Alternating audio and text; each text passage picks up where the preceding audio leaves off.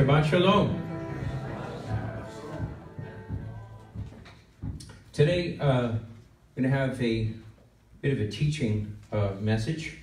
So if you'd like to write down things, it might be a good time to do so. Today's message is called Showdown at the Sea. You know, there's a poem about the Red Sea crossing. It says, and it's an anonymous author, we don't know who wrote it. It says, when Moses and his people from Egypt's land did flee, their enemies behind them and in front of them the sea, God raised the waters like a wall and opened up the way. And the God who lived in Moses' time is just the same today. In Exodus chapter 14, verses 10 to 14, we heard this read. You know, Pharaoh comes after the children of Israel with the mightiest of his army, his 600 choice chariots, and then all the chariots of Egypt. So lots of chariots and horses, spears, swords, army men of Egypt that were chasing them. Pharaoh changed his mind. Gee, how unlike him. So the people are griping against Moses now, right? They say to him, because there were no graves in Egypt, have you taken us away to die in the wilderness? Why have you treated us this way to bring us out of Egypt? Isn't it the word that we spoke to you in Egypt, saying, leave us alone that we may serve the Egyptians? For it would have been better for us to serve the Egyptians than to die in the wilderness. Moses' response to them is very impactful. He says in Exodus 14, verse 13, he says to the people, don't be afraid. Stand still. Be still. And see the salvation of the Lord, which he will work for you today. For you will never again see the Egyptians whom you have seen today. The Lord will fight for you, and you shall be still. Moses says in Exodus 14, verse 13, don't be afraid, stand still and see the salvation of the Lord. The salvation of the Lord. In the Hebrew text here, the word for salvation here in Exodus 14, verse 13 is Yeshuat. Yeshua is the masculine form of the feminine noun for salvation. Yeshuat is feminine, Yeshua is masculine. Psalm 118 says, he will become my salvation, my Yeshua. In Matthew 1:21, when Miriam was carrying the unborn Messiah, the child within her, an angel told her husband Joseph, you shall call his name Yeshua, for he will save his people from their sins. Now the apostles in the Greek manuscripts, they use the Greek word archegos to describe Yeshua. Hebrews 2 verse 10 says, for it was fitting for him, for whom are all things, and through whom are all things, in bringing many sons to glory, to perfect the author, archegos, of their salvation through sufferings. And in Acts 3:15, Peter refers to Yeshua as the archegos of life, the author of life. It also means leader or the pioneer, the first. And as we look here at the culmination of some of the most glorious miracles that ever appeared in the books of Moses, we see that the first Redeemer, Moses, is like the last Redeemer, the Messiah. Moses splits the sea and walks right through it, on dry land, no less. But Yeshua calms the sea and walks over it.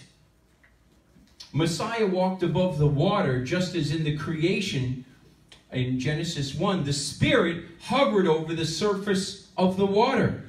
The ancient sages of Israel said that that Spirit that hovered over the water is the Messiah. This helps us to understand how Messiah then is superior to Moses. Hebrews 3 verses 5 and 6 teaches us that Moses indeed was faithful in all his house as a servant, but Messiah is faithful as a son over his house. After the miracle of splitting the sea when Israel passed through and the Egyptians in pursuit were drowned, Moses leads Israel in a song of praise to God. Now, I'm going to talk a little bit here about immersion.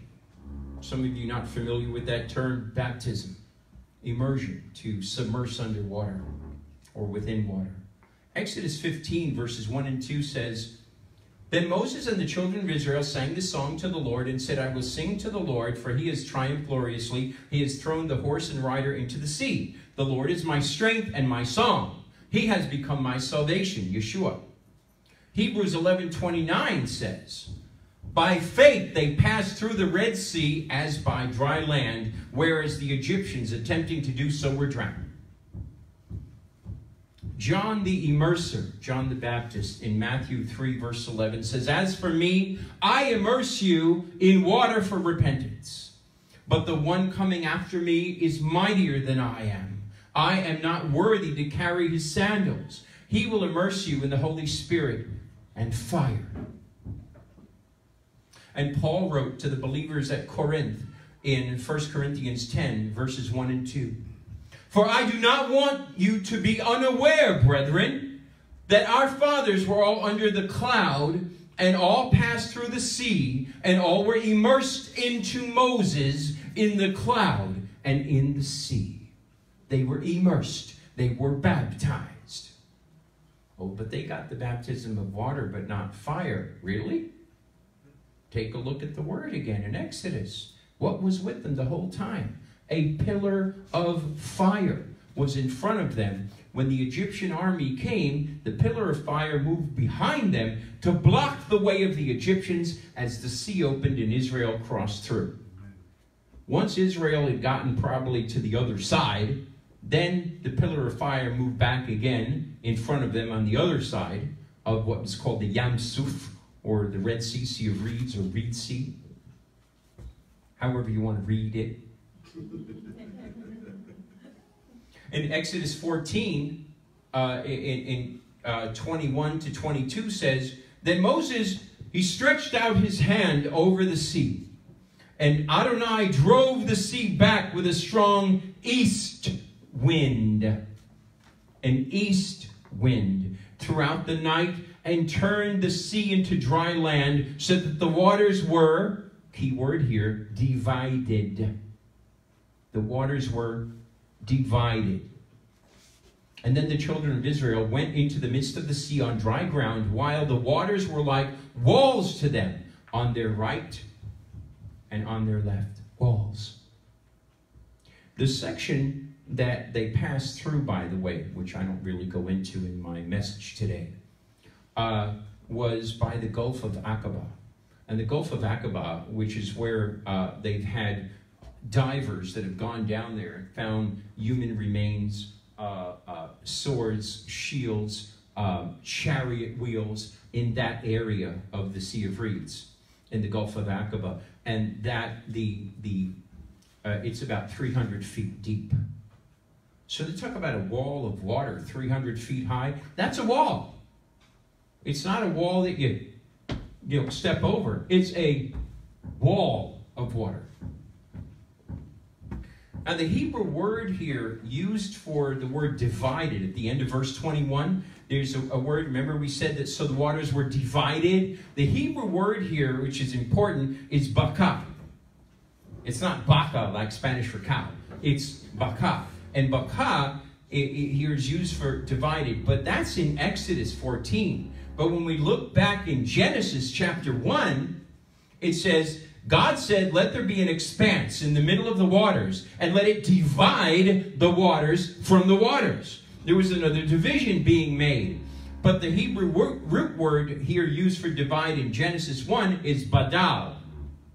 It is from this word, by the way, that the Jewish ceremony of Havdalah is derived, for dividing the secular from the holy time to the secular time. Badal means to divide. But the word used for parting the Red Sea is Baka, is a much more dramatic Hebrew word than Badal. Baka signals the divine intervention into a scene of disorder. See, in Genesis, God is creating the world. So it's not disorder there. He's doing the creation. But, you come ahead thousands of years and you have disorder created by mankind. And so he comes in with order in the midst of disorder, and he divides order from disorder, water from water, bad guys from good guys. The parallels to the creation in Genesis and also the plagues of Egypt, however, are very prominent here in Exodus 14. For example, the sea is divided by that strong east wind. The same Hebrew words used when Adonai brought the locusts with an east wind in Exodus 10, verse 13.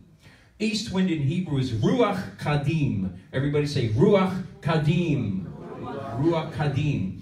Which could also be translated as, instead of a strong east wind, could be spirit of the east. Breath of the east, as well as the familiar wind of the east or east wind. But it is the spirit of the east that intrigues me. But that's another sermon. There is a Hasidic story, an incredible true account about the reading of Exodus 15, the Song at the Sea. While being one with the Ruach, the Spirit of God.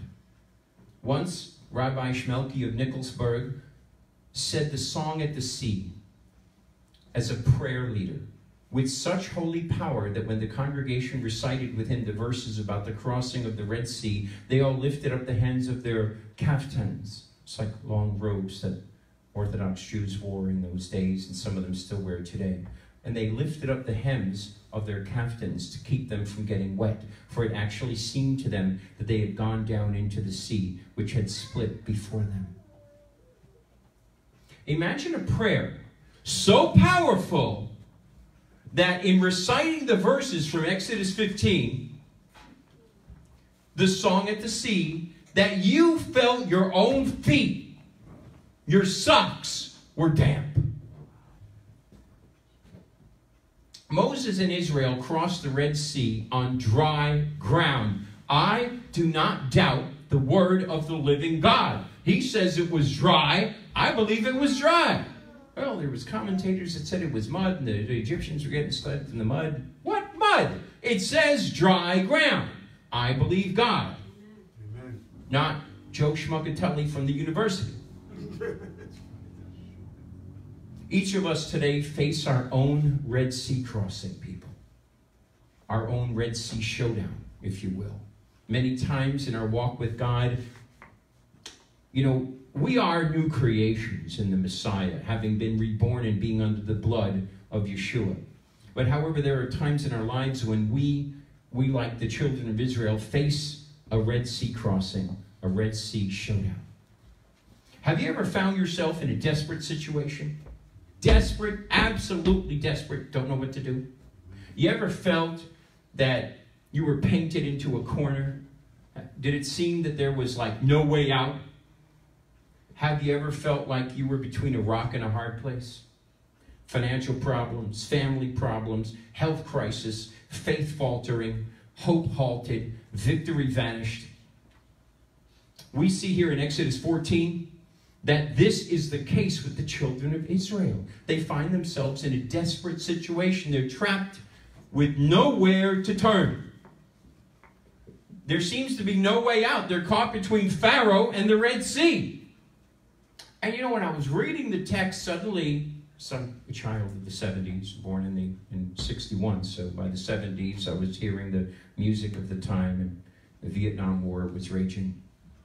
And I had thought about what kind of Moses we would know if Moses was from the 1970s in America. And in 1973, a song called Stuck in the Middle with You was released by a group called Steelers Wheel. And in the song are repeated a chorus of lyrics, and which says, clowns to the left of me, jokers to the right, here I am stuck in the middle with you. And I'm thinking about Moses' version of those lyrics as he is between the Red Sea on one side, Pharaoh with his chariots racing toward him on the other side, and in the middle, a bunch of frightened and grumbling Hebrews complaining against him. And he might have sung something like this. Pharaoh to the left of me, the sea to the right, here I am stuck in the middle with you. And where's he going to go? He has to lead Israel. They're complaining. Pharaoh's charging. The ocean's raising. Stuck in the middle. And there are several things that we need to do that will indeed enable us to cross the Red Seas in our own lives. When we come to that Red Sea Showdown, when we come to that point that we don't know what to do, we face a crisis that it seems no way out of. The first thing we have to do, the very first thing, is to let go of the past. Let go of the past. When Moses and God's people arrived at the shores of the Red Sea, they could see the Egyptians rapidly approaching them. I want you to think about that. You've got nowhere to go. You're just walking through the desert. You come upon the sea. You can't swim. It's not like they were giving swimming lessons to the slaves of Egypt. They can't swim. It's either jump in the water and die, or let them kill you. It's like, Moses, why did you bring us here? We could have stayed in Egypt. They thought they were trapped. But you see, God had a purpose. They were afraid. According to verse 10, they were very frightened. The children of Israel cried out to the Lord. They said to Moses, moaning, grumbling, we told you this in Egypt. You should have left us alone. We could have carried on serving the Egyptians. We could have walked like an Egyptian. Okay, I did that last week. So let me tell you something. When you are facing the Red Sea in your own life, it's something you can't get out of, you can't seem to charge, it's a crisis that you just can't pass. And there's always the temptation to go back to Egypt. It really is. Go back to the way it was. Egypt here represents the world.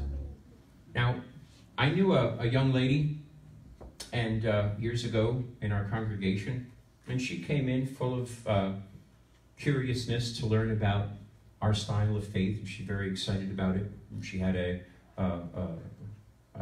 young son, and she was very into it at first, and well, after some years she faded away and she left, and then I heard that she was returning to a unbelieving boyfriend from another state out in the West.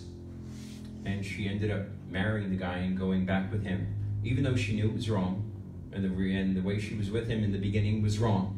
And she moved far away from him to follow God. But it was so difficult for her. It was so tough. It was so financially and every other way. And eventually she gave in. She married the guy, moved back there with him. And she took her son with her. She went back to Egypt. I'm not saying the guy was Egyptian, but she went back to Egypt. You know, she read the word, she said the prayer, she believed, she was fully into it, invested in it. But the adversary was putting a block on her in order for her to understand trial, difficulty, temptation was there in front of her. All you have to do is go back with money guy over here, and your problems are over. And unfortunately for her, she took the bait. And that is not the way we should be. You see, the problem with Israel was they became accustomed to slavery. And I'm sorry to say they were comfortable in it. It was the life they knew. It was the whip they knew. What's the expression? Better the devil you know? They thought it would have been better to stay in Egypt as slaves, verse 12. Sometimes we have the tendency to look back when we come to the Red Sea in our life. We're always looking back. How good it was a few years ago when I had money. How good it was a few years ago when I was with that hot blonde. How good it was some years ago, when this happened and I had that job and whatever it was. Before they repossessed my Ferrari, whatever, it is in your life. And you're looking back there like that was great instead of being in the now. And that's where the adversary jumps right in and starts dangling temptation. I got to tell you something, and I speak from experience. Our old life will not help us. Our old life will not help us. God has brought us to where we are, made us who we are today for a purpose on our journey with Him, our walk with Him. There's nothing wrong with memories, but we don't cross the Red Seas in our lives by looking to the past, by looking to our old life before we knew the Lord. The past, our old life, it can't help us. It will not help us. We can never overcome what is in front of us if we keep looking backwards. You can't do it. You got to face the problem in front of you. You can learn from experience and go forward. You know, in Israel, the IDF, when they charge, they say the Hebrew word, Kadima, forward, let's go. There is no other command they have, charge in battle. It's not, hey, we're going to go ahead and why don't you guys stay here and have a bite to eat, maybe some shawarma, and when we come back, let's see how the battle goes. It's one word. All of us together have to go. It's a little of us and a lot of those guys. Kadima. The Lord has been constantly proving Himself to us. You know, He doesn't have to, but He does it. He proves Himself to us, taking us through dangers, seen and unseen. What unseen? You know, like that semi-tractor trailer, the jackknife on the other side of the highway that was designed by the adversary to kill you and everybody in your car and take you away from your path of faith. You know, God sent His angels in there to divert that tractor trailer into the trees. You didn't see it. You didn't know it. You never thought it, but God was there. Amen.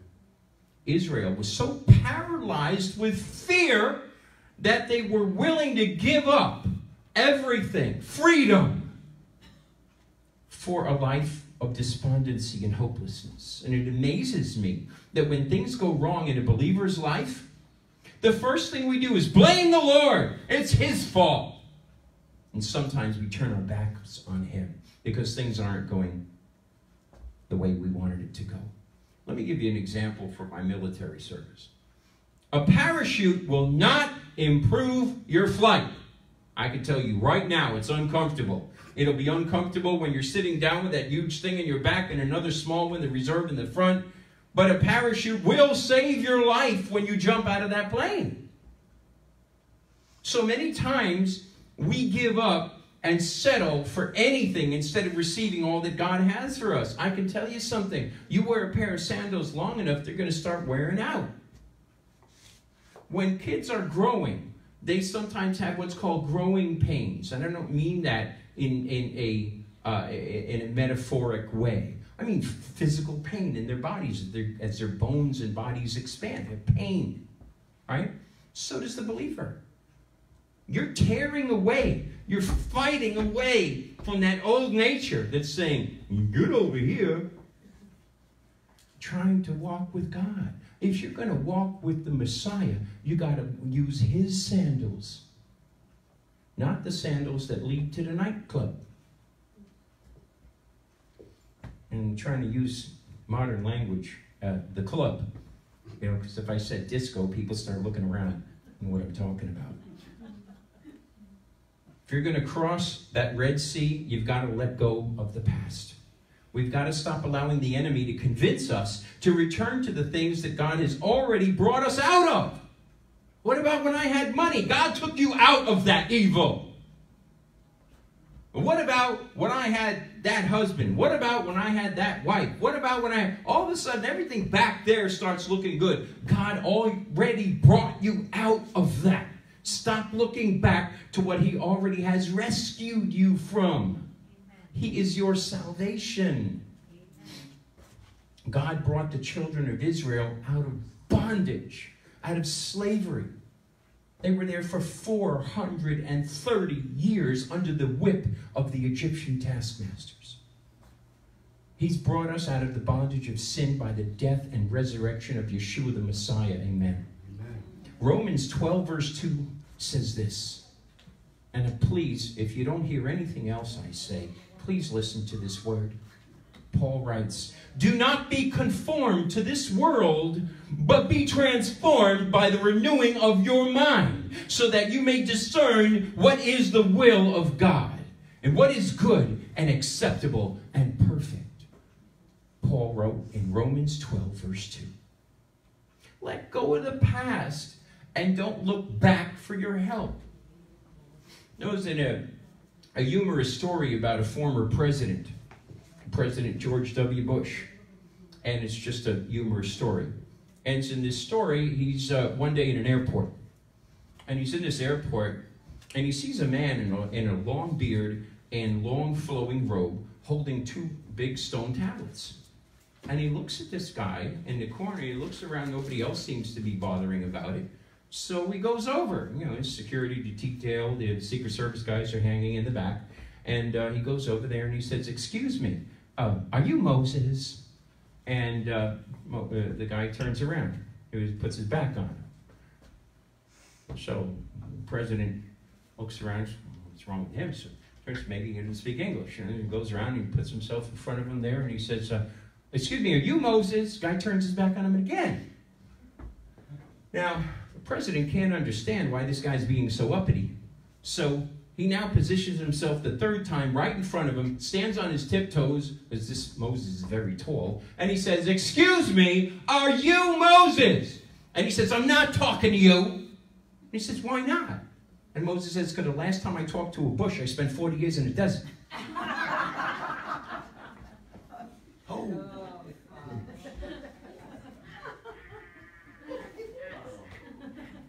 Oh. Now, we got to let go of the past. The next thing we need to do to get through those Red Seas in our life is to look to your faith. Don't look to the past. Look to your faith. Verses 13 and 14 of Exodus 14.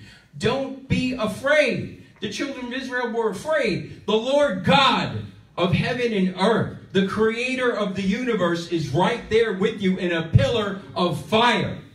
Moses says, the Lord will do battle for you. Stand still. You don't have to do anything. The Lord's going to take care of it. He is your salvation. They're afraid. They're complaining. Don't allow the enemy to keep you in the confinement of fear, in the prison of fear. Fear is not from God. Fear is not from God. In fact, fear is the opposite of faith. Let me explain fear to you. I don't think you really understand what fear is. You think fear is just when you feel afraid? That's not what fear is, not in Scripture. Let me break it down for you. F-E-A-R. F-E-A-R is false evidence appearing real. That's what fear is. It's a trick that the enemy will use to keep you entangled and entrapped in his snare, looking back instead of looking at your faith. God has already rescued you. He's already saved you. Remember, wars go back and forth, but the battle belongs to the Lord. Amen. And our God doesn't lose. He's never known defeat.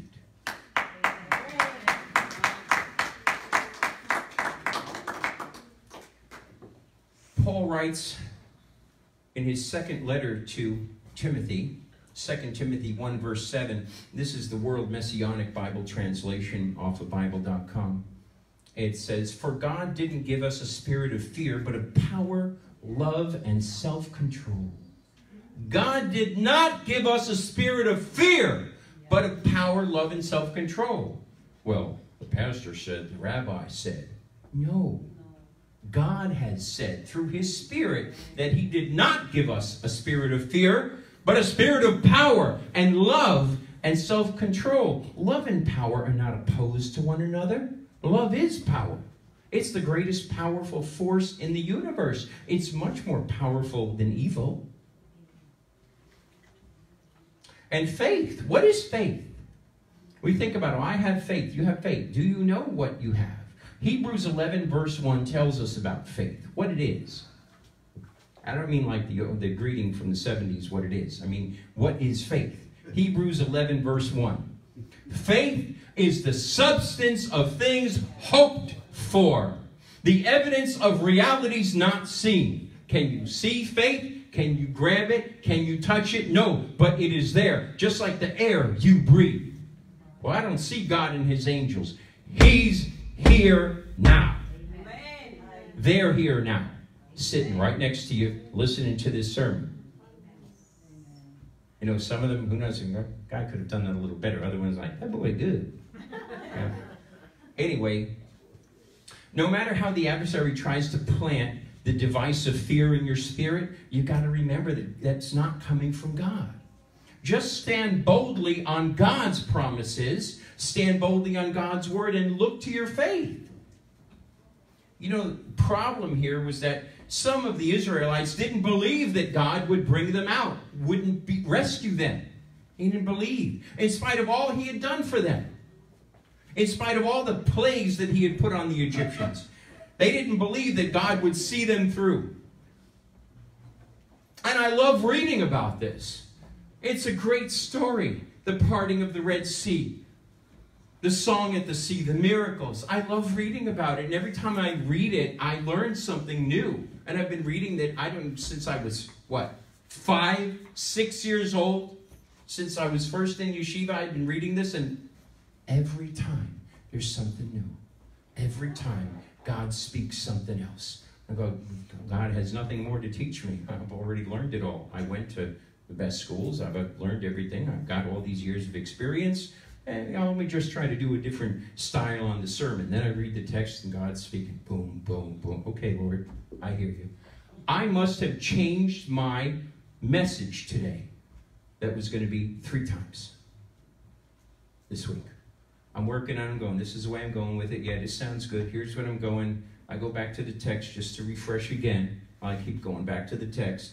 Read through Exodus, read through the prophet, read through the New Covenant a little bit that pertains to that section, and I'm reading it, and a big red stop sign pops up in my face. No, that is not what I want you to say this week.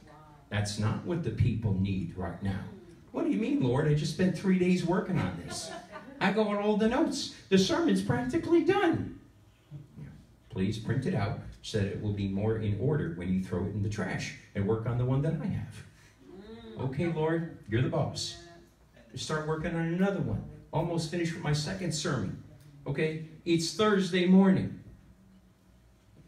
Read the text again. Big stop sign. Nope. How could this not? This is a great sermon. This is great. This is awesome. And God says, no, I'm awesome. Your message is flat. That's not what I want you to teach this week. So I naturally did what every Jewish man would do. I went to the bathroom, got a Q-tip, cleaned my ears. So I'm sure I heard wrong.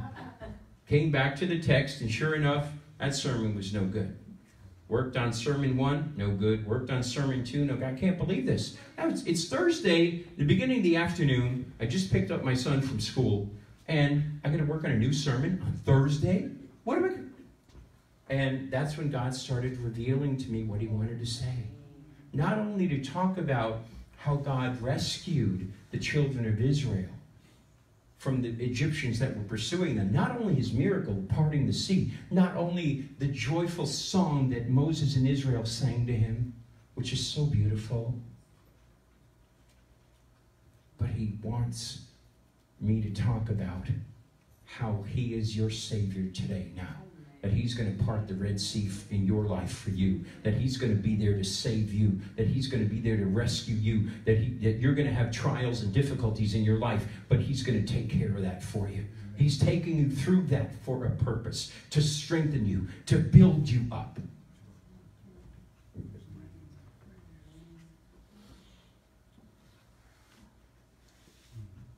Isaiah the prophet says in Isaiah 43 verse 2, he says, when you pass through water, I will be with you.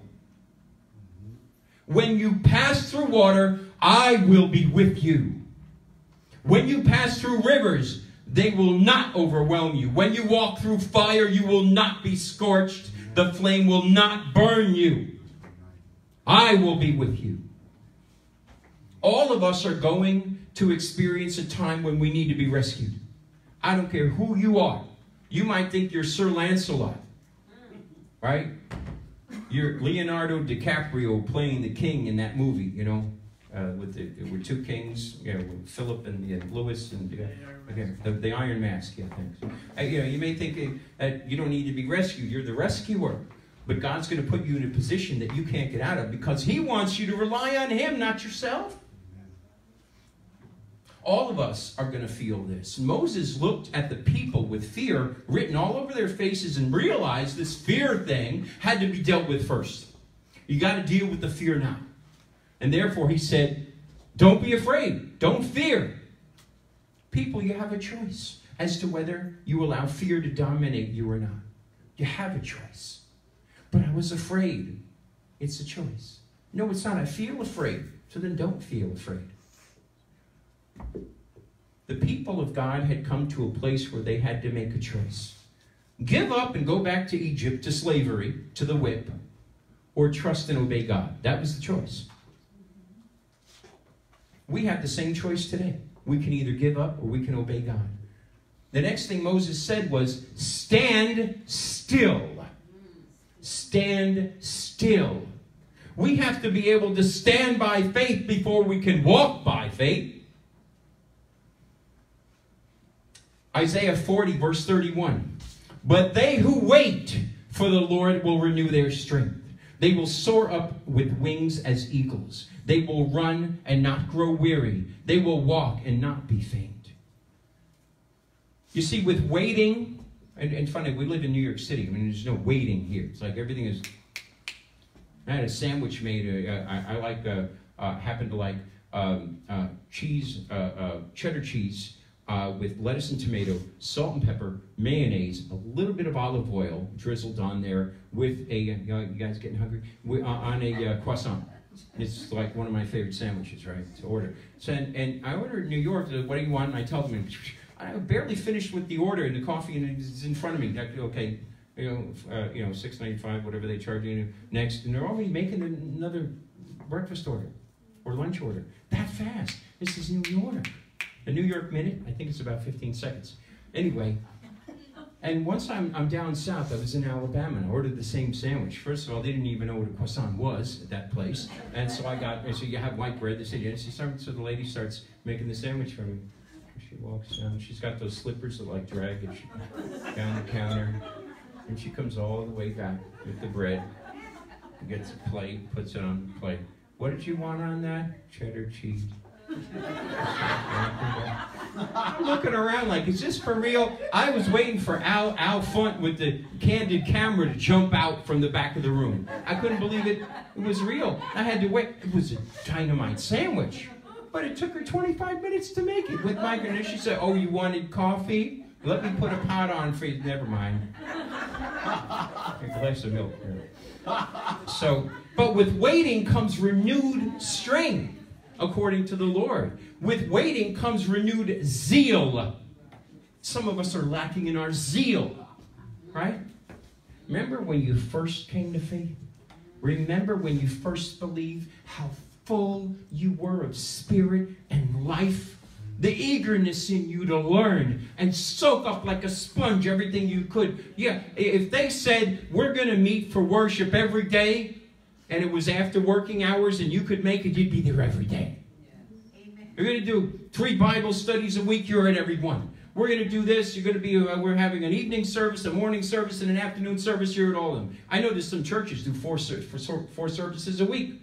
The Orthodox Jews go to 3 services every single day. Every day. What about Sunday? So, there's 4 services. No, it's 3 services every day. You see, with waiting comes renewed strength, renewed zeal, and renewed faith. According to who? Isaiah the prophet, who speaks the word of God. But they who wait for Adonai will renew their strength. They will soar up as with wings as eagles, on eagles. They will run and not grow weary. You won't get tired in your faith. They will walk and not be faint. You won't pass out. You won't. None of these things will happen because you're waiting on God, not on man. When we look to our faith and depend on El Shaddai, God who is all sufficient, if we trust in him and look to our faith, he will strengthen our hearts. He'll strengthen our mind, our will, our emotions. We'll simply stand still and trust in his word. We'll simply stand still and see the salvation of the Lord. If we're willing to wait for him and know that he is God and know that he is our salvation, stand still and wait on him. And let God do what he does best. Stand still and watch God move for you. Stand still and look to your faith. He's telling us in Psalm 46 verse 10, be still and know that I am God. God never leaves nor forsakes us. Have faith that God will save you, that God will deliver you, that God will take you through that trouble, through that problem.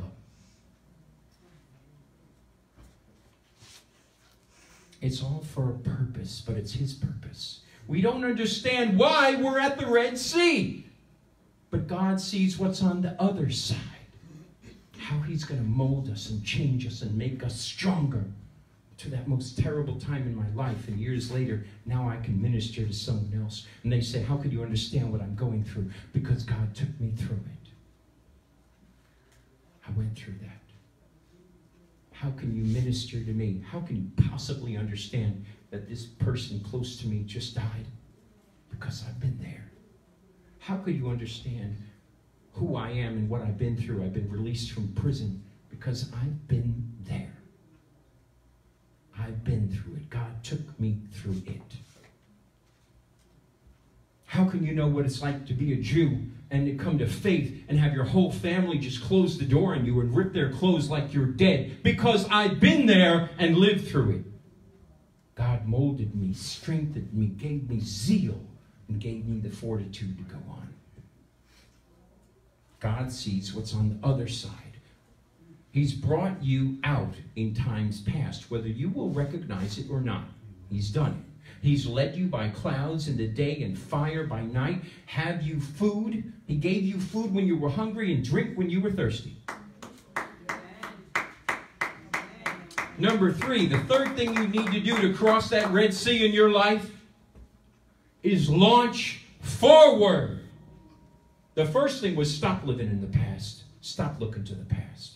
The second thing was look to your faith. The third thing is launch forward. This is verse 15 of Exodus 14. We've got to learn to go forward in the things of God. If you really want to go forward, you've got to learn how to move at his command.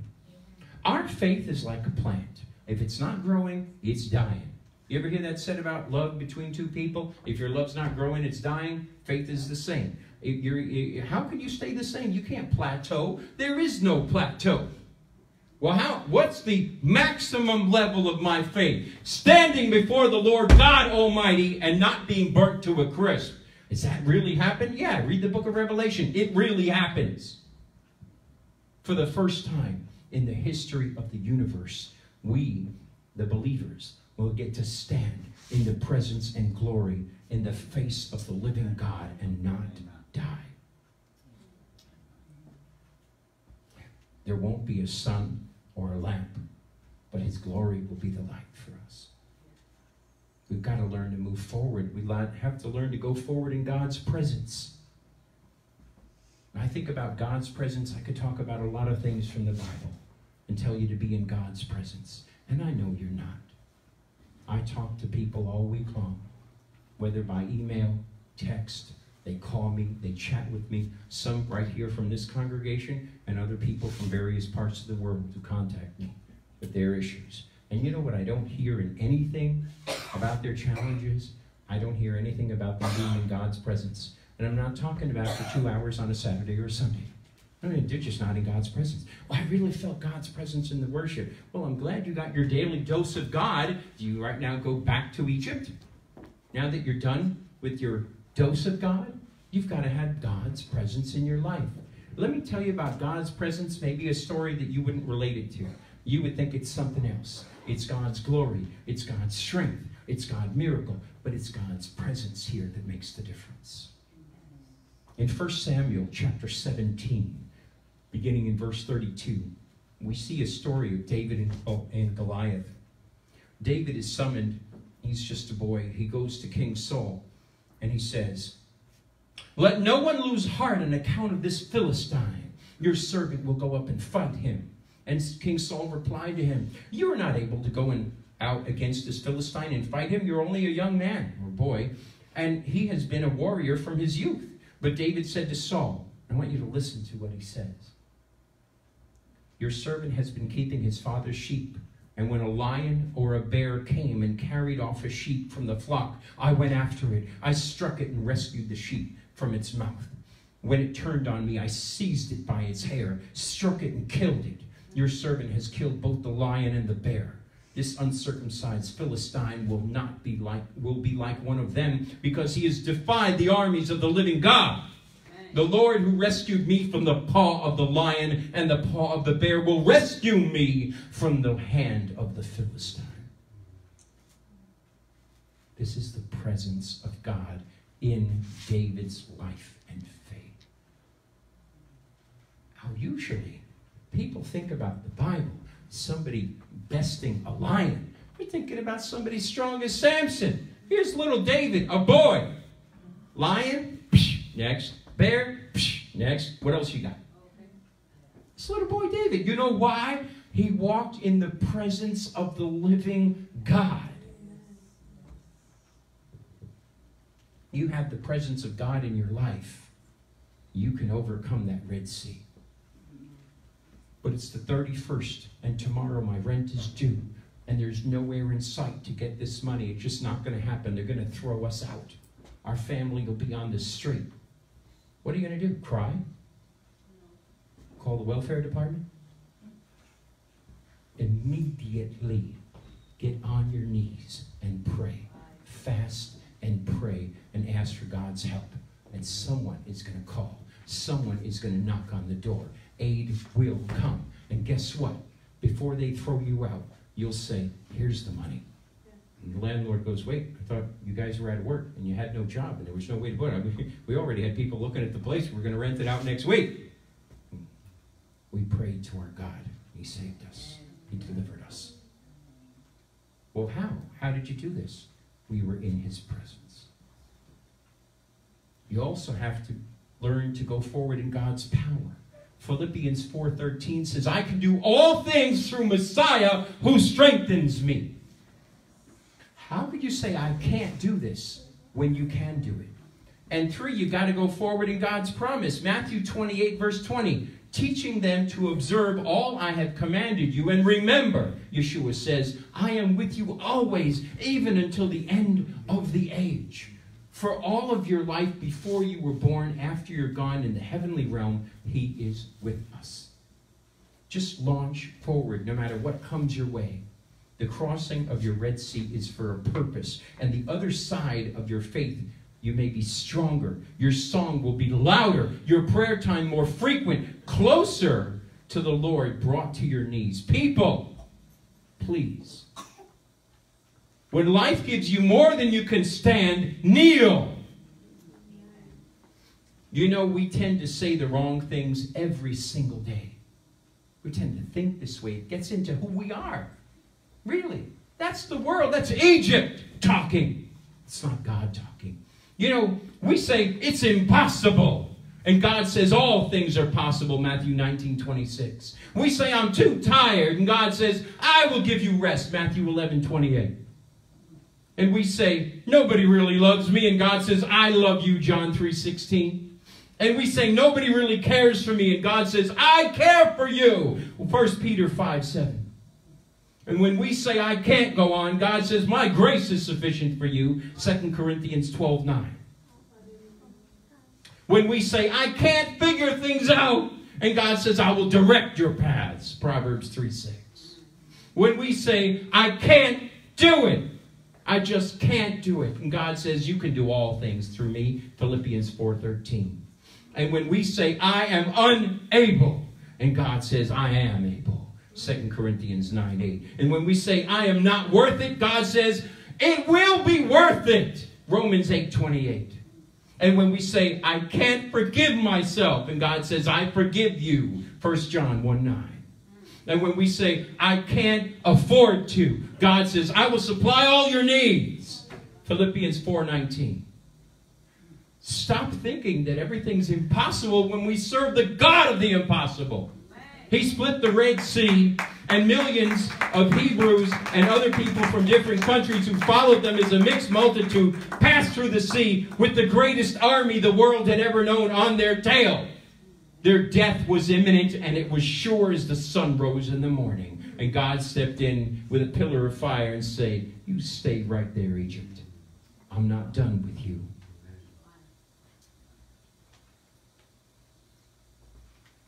I'm getting towards the end of my sermon, and I know it's long, but I felt this is what God wanted me to say today. It wasn't my first sermon, and it wasn't my second. By the way, that first one was pretty good. Sorry. There's a story about an old farmer whose mule fell into a well.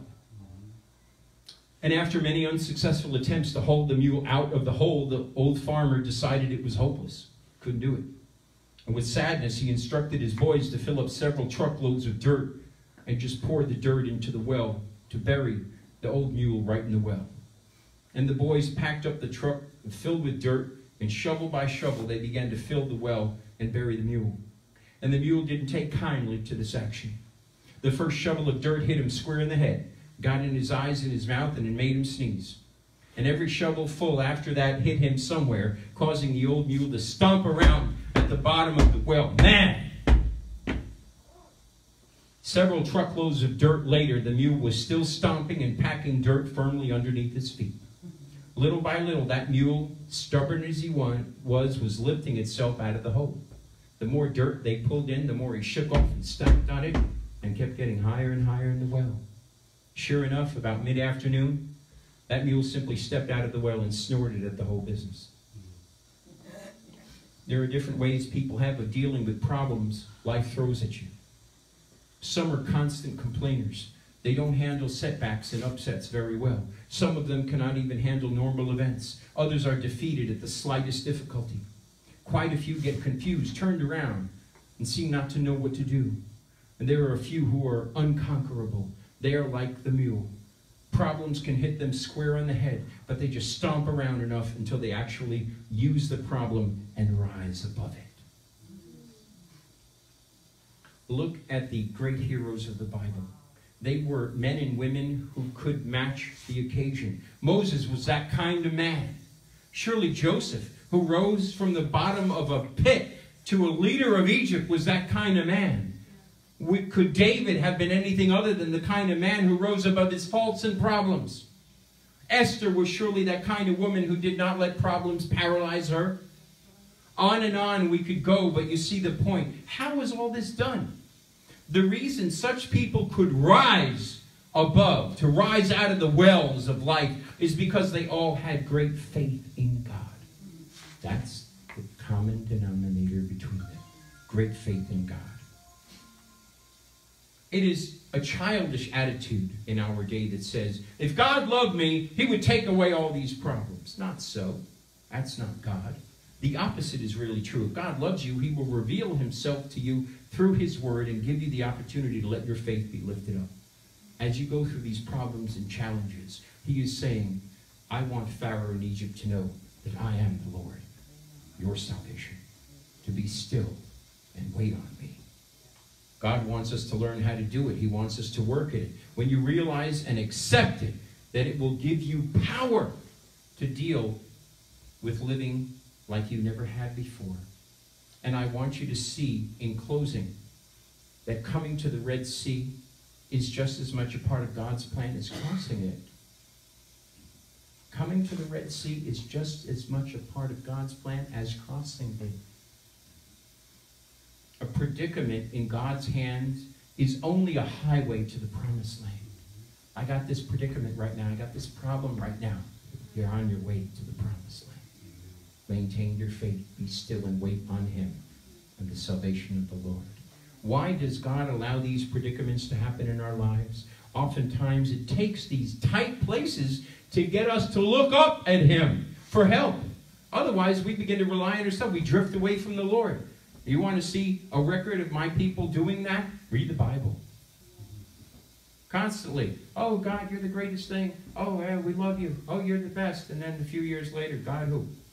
Doing their own thing. Then he puts them through the muck and mire. Then he helps them rise above it. And then they believe in him again. They worship him again. We cannot cross the Red Sea on our own strength, people. There is no way.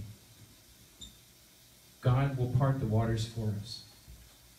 There's a poem as I get close to my ending that says, I shall meet tomorrow bravely. I am stronger now. The disappointments that befell me strengthen me somehow. The dawn shall find my place uplifted, serene in the sun. And with him my problems sifted one by one.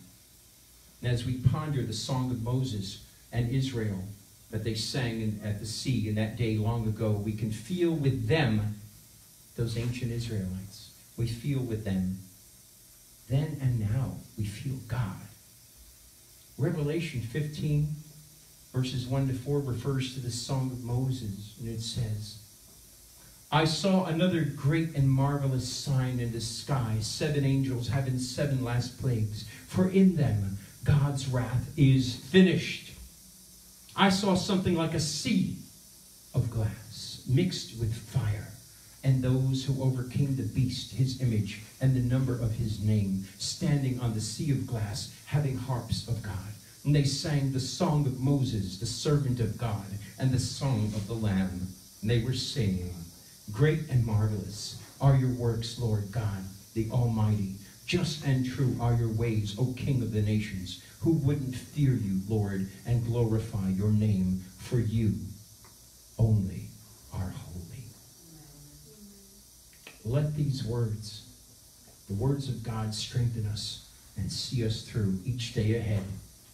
That as we be still, as we wait on the Lord, knowing that he is our salvation. Shabbat shalom.